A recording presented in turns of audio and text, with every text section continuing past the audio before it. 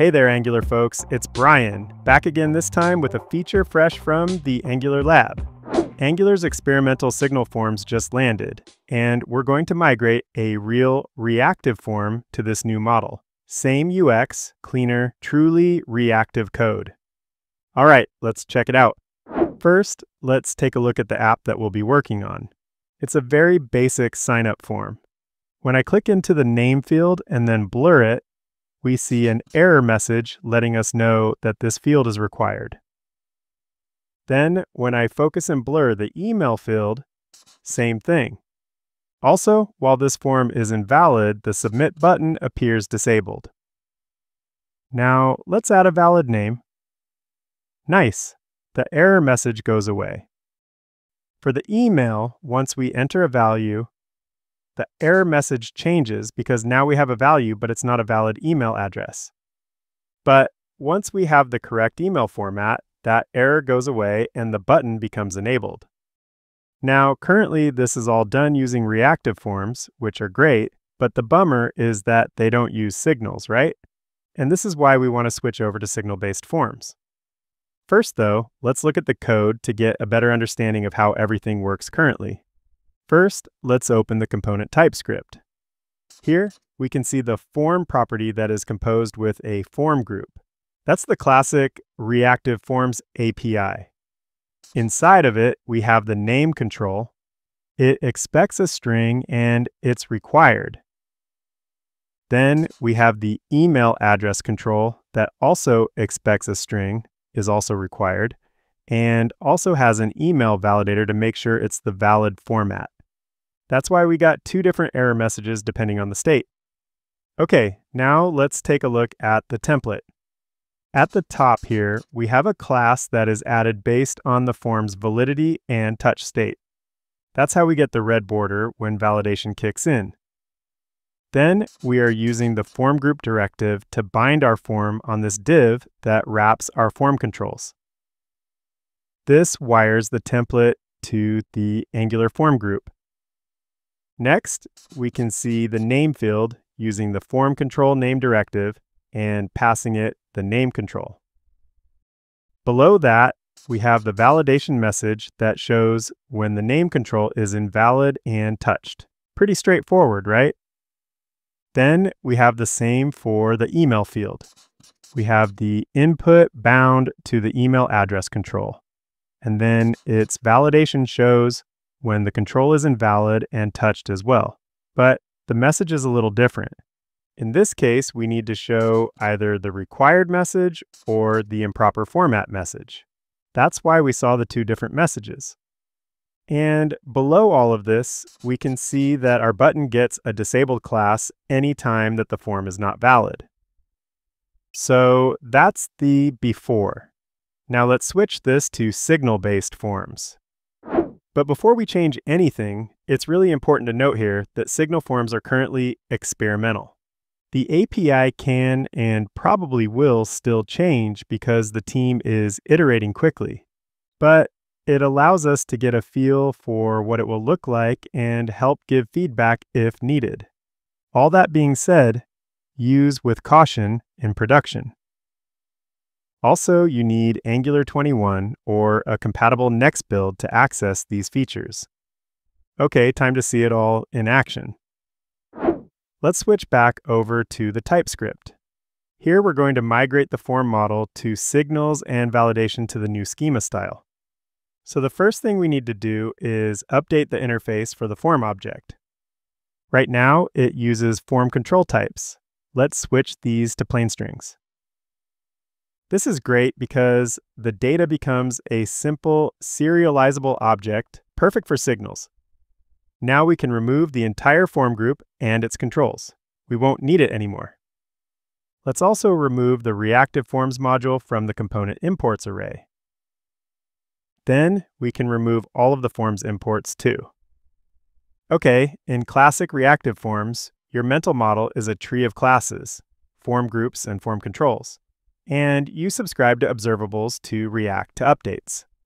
With signal forms, the mental model shifts to a plain data object wrapped in a signal, your single source of truth for form values, a form wrapper that gives you field-level signals for state, invalid, touched errors, and value, and template bindings that read these signals directly. No observables, no form control name, and no form group wrapper. First, in the template, we'll be using a new control directive, so let's add it to the imports array. Then, I'll need to manually add the import for this because in StackBlitz, it doesn't recognize the first import from a new module sometimes. Okay, now let's add our new form logic. Let's start by adding a signal for the source of truth for form values. We'll type this using our updated interface. Then we'll start with empty strings for both fields. This signal holds our form's current values as a plain object. Reading it gives us the latest values. The form layer will then keep this in sync with the actual inputs, so we don't manually set or subscribe to anything. So in reactive forms, the source of truth is the form control and its internal state. In signal forms, it's our signalized data object. Now, let's create a property for our form. For this, we'll use the new form function from the signal forms module. This function will create a form wrapped around a given model. In our case, this is our model signal. Then, since we need some custom validation, we can pass this function a custom schema for our form. Inside of this callback is where we can add some custom configuration. First, let's add the new required function. Then, we can pass this function the name field. Then, we can also pass this function some options. In this case, we'll define the error message. So this function sets the name field required and provides an error message associated with the required state. Now let's add another for our email address field, and let's add its error message too. Then, in the case of the email, we need to add an additional email format validator, right? Well, we can use the new email validator function for this. Same thing here, we pass it the email address control. Then, we add the error message for this error state too. Okay, that should be everything we need for this form. So now we're ready to switch over and update the logic in the template. So now, the form property is a signal, so we need to add parentheses to this property in the class binding. And both invalid and touched are signals now too. Now, with signal-based forms, we no longer have the need for the form group, so we can just remove that. Next, we used to need to access the controls object to access the specific control from a form, but not anymore, so both of these variables can be shortened. Now, for the name control here, we'll swap out the old form control name directive with our new control directive instead. Next, for the error message visibility class, these are all signals now. And for the error message, we'll just swap this out with the error message from the custom schema using the errors array and the message property for the name field. Then, we just need to do the same for the email field. We need to switch the form control name to the control directive. We need to update the class binding to use signals. And we can just simplify the whole error message display here with the string interpolated value of our error message using the errors array and the message property. Then, for the last piece, we just need to update to signals for the disabled class binding on the submit button. And then, just so we can better understand what's happening here, let's add the string interpolated output of our model signal here using the JSON pipe. This will help us understand how the form and this signal play together.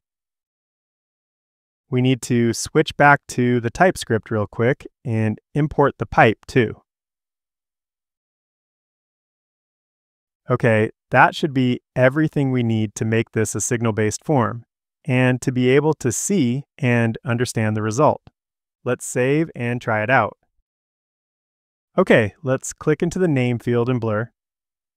Nice, we get the error message. Then let's do the same for the email address. Yep, still working there too. The button is still disabled as well, so far so good, right? Now let's add a name. Nice, the error goes away, and what's cool is that we can see the name property in our model object is properly kept in sync with what we type in the field. That's pretty cool, right? That's all happening thanks to the new signal-based form function. Then, when we update the email address field, we see the error message swap out. So that still works too. Then, once we enter a valid value, everything is updated and the button gets enabled. So we've kept all the behavior one-to-one, but the implementation is now Signal native. No more form group or form control ceremony in the class, and our messages live next to the rules that trigger them. So we just migrated a real user-facing form from reactive forms to experimental signal forms with a simple data model, a clean schema with error messages, and tight, readable template bindings. And there's still a lot more that can be done. We can add custom validators, we can stack multiple errors at once. We can hook up form submission with the new form value as a signal, and much more. All in all, this is a pretty big step forward, and I'm really excited about it. If this helped, please like the video, subscribe to the channel, and drop a comment to let me know how you're feeling about this change. Thanks for watching, and I'll see you in the next one.